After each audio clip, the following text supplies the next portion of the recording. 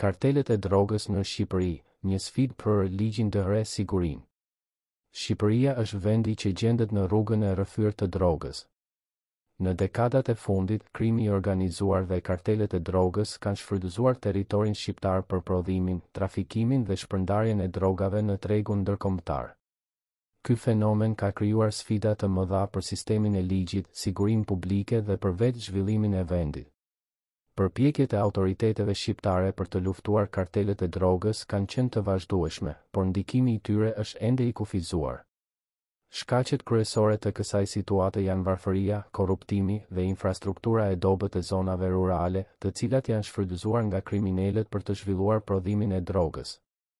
Në zonat e pazhvilluara të Shqipërisë, siç janë zonat malore dhe bregdetare, ka pasur një rritje të prodhimit të kanabisit në masë të madhe.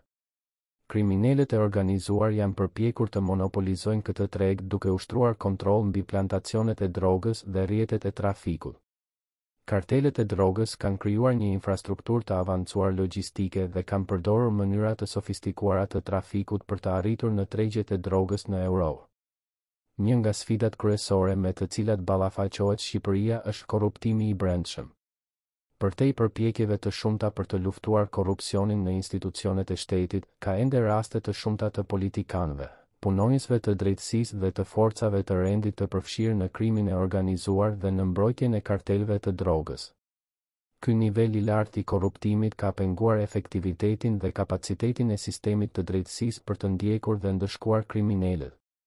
Në të njëjtën kohë, kartelët e drogës kanë krijuar një klim të frikshme të dhunës dhe armëve. Për të mbrojtur interesat e tyre, kriminalët kanë përdorur armë të fuqishme dhe taktika të dhunshme për të ndëshkuar kundërshtarët e tyre, duke përfshirë përleshje të armatosura me forcën e sigurisë. Kjo ka çuar në një ndjeshmëri të lartë në sigurinë publike dhe ka shkaktuar frikë dhe pasiguri në popullat. Luftra kundër kartelëve të drogës është një sfidë komplekse dhe e vështirë, por është një sfidë që Shqipëria nuk mund të lejojë të vazhdojë. Është e nevojshme që qeveria dhe autoritetet shqiptare të veprojnë me vendosmëri për të shpërbërë rrjetet e kriminalëve dhe për të ndëshkuar ata që janë përfshirë në trafikimin e drogës.